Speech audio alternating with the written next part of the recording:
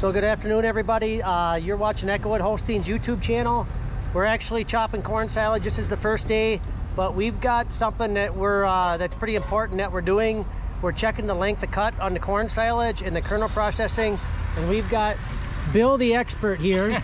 Not hard. And he's gonna explain what we're doing and why we're doing it. So what we're doing is making sure we've got the proper length, making sure that the corn silage is long enough to be effective inside the cow, to stimulate her rumen so she chews her cud more and keeps her gut healthy. But we also don't want it so long that she can take her nose and sort out the pieces that she doesn't want to get to the goodies that taste good that she does want. So we want it, again, long enough that she can't sort it, short enough that she can't sort it, but long enough to be effective on the inside. So what we have here is what's called a Penn State shaker box. It's simply a series of 3 sieves. And what we're gonna do is we've got a sample of corn silage in there, and we're gonna shake. So you start with a certain weight, right? Not even. We just no. Nope. We'll measure. We'll weigh the trays as they come out. Okay, and then figure out your percentage. Out the proportions from there. This is the exciting part.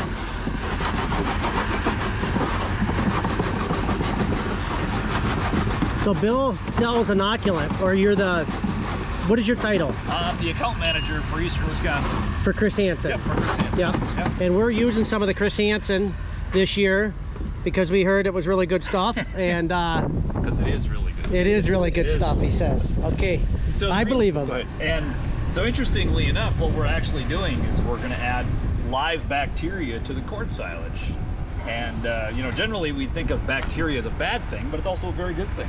We have good bacteria in our stomachs, as humans, cows, and then we're going to add bacteria to this so that we can help it ferment. So when we add a specific bacteria, we know what it does when the silage ferments, and we can sort of control the different acids that it makes and make sure it's done efficiently and quickly to make the best quality feed we possibly can for Echowood Holsteins. So we've got 13 grams on the top. 13 grams on the top. And while we're doing this, the other thing we're going to do is look on this middle screen, and we're going to see just how well the kernels of corn are getting busted up by the forage harvester. And as I told Brian when I first got here, this looks absolutely fantastic.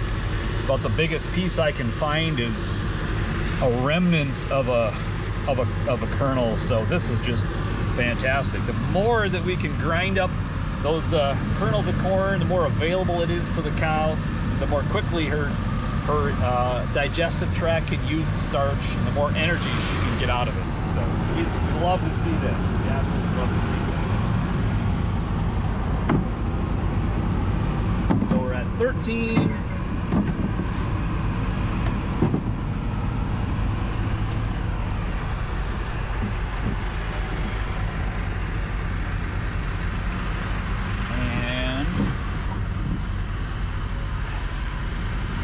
Yeah, so we have a total sample of 240. We're going to take that 13 and divide by 240. I failed the 3rd grade 4 times, so I got to use a calculator. So we're at only 5% on our top screen. So we're still not quite to where we need to be. Okay. So my suggestion is we're going to call the forage harvester and have him make it a little bit longer yet. So, yeah. Okay. Well, I'm gonna go have him lengthen it out, and then we'll wait for another load to come in, and then we'll show you on the next one to see if it's any better. So sounds good. All right. So we're having the chopper lengthen it out. His setting was on 0.75 inch, so it's like 3/4 of an inch on his length of cut, and he lengthened it out to like 0.79, so a little bit longer. And then Bill's gonna shake it again. But we're going to talk about the moisture and why we want it at the moisture it is. What do you think we're at right now, Bill? I think we're at 68%. 68%. I think we're at 68%. And what's the reason we want it?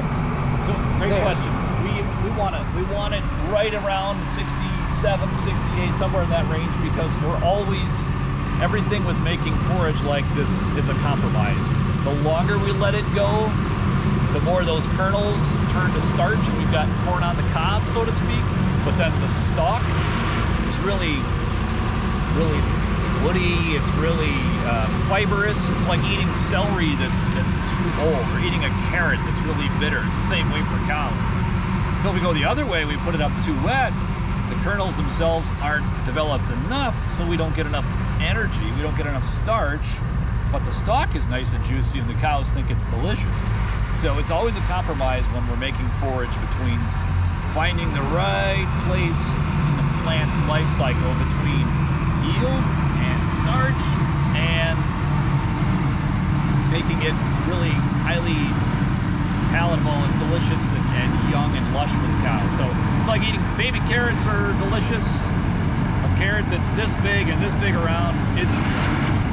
So it's finding that right spot in its life cycle to harvest. Super important. It's super important that we do this in the right moisture. So I got a question.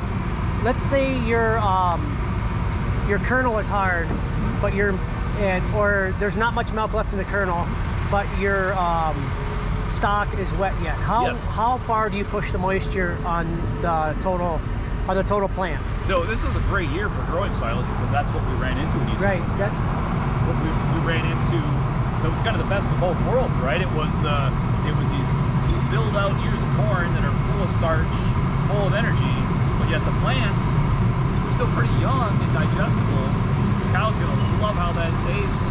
She's gonna be able to digest it very, very quickly. So this year, if last year the minimum moisture was 67, I think you can do it at 69 this year. I think you can give yourself a couple of points this year and still be in that safe range. It might leach, you might have a little bit of leachate, a little juice coming out the pile, but as far as a cow health, cow performance thing, I think we're going to make just fantastic progress okay. this year.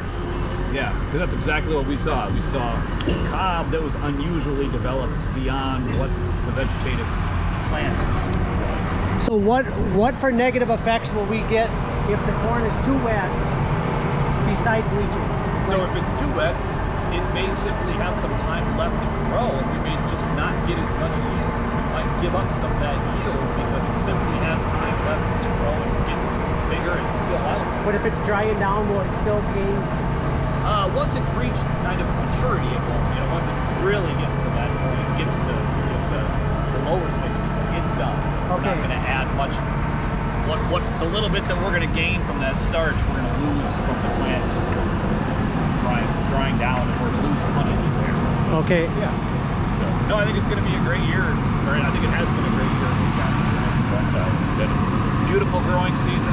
Right. So everybody's pretty optimistic. And the tonnage is really good this year, right? Most places. Yes, everybody is. It's a good year to sell inoculum, quite frankly. Everybody's got 10% more forage. They need 10% more inoculum.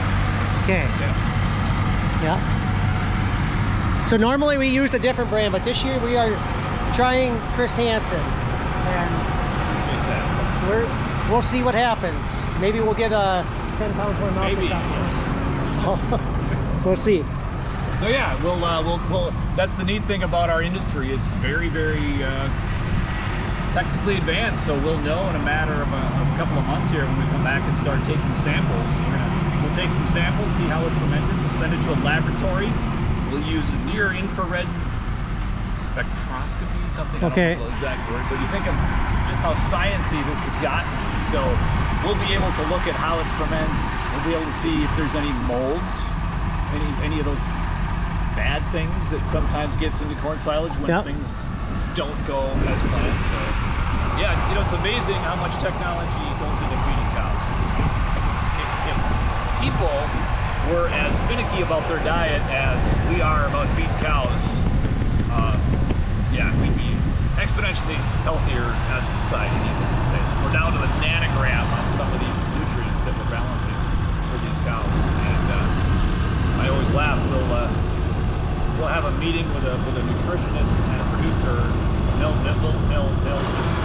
argue out to the last nanogram of something, and then when we're done, we'll have 3 beers and a hot dog for lunch ourselves. Like we'll go to such extremes to get the cow's diet absolutely perfect, and then we'll go and that is for sure true around here. Our cows get fed the same time every day.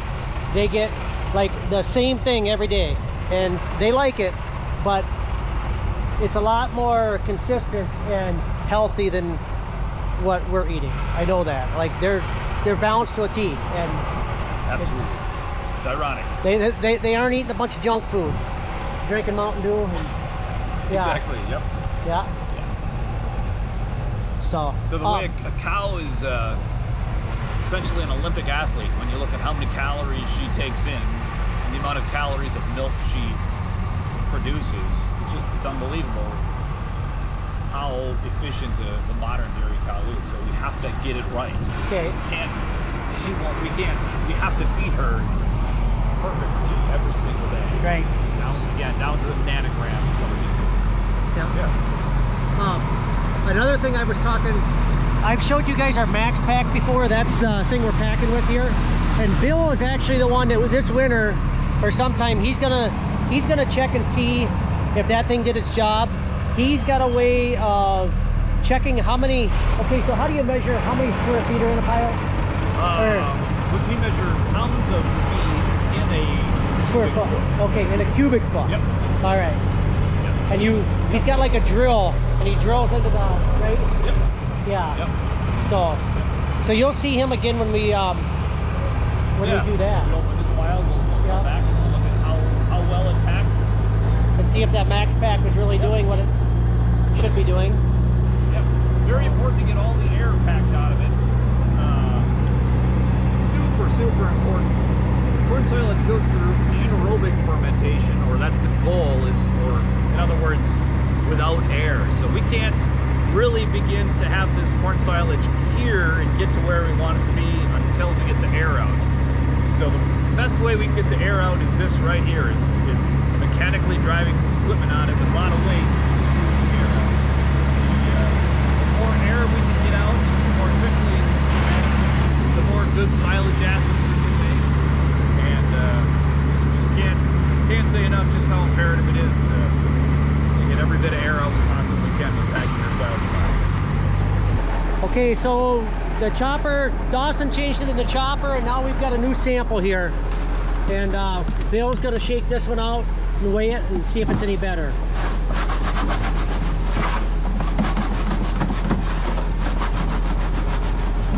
You can see it already.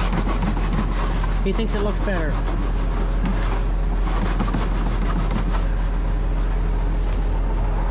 So that's worth a lot to have him come out and do that, because if you chop all your feed too short for the year, it's just not good for the cow.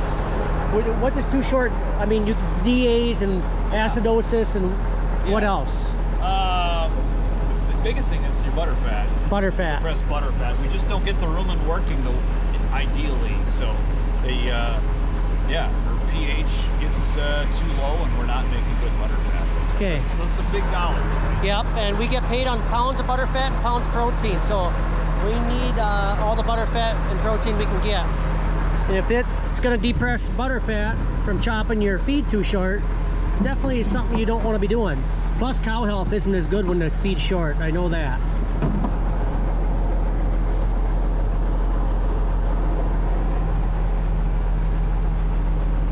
So now we're probably up into the 20s.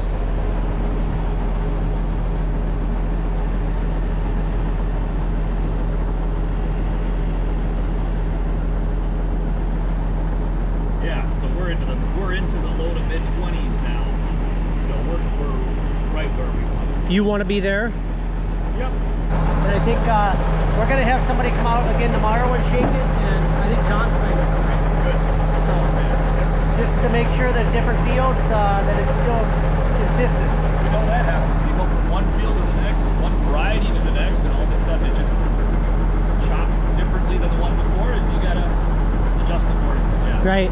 That happens. Okay.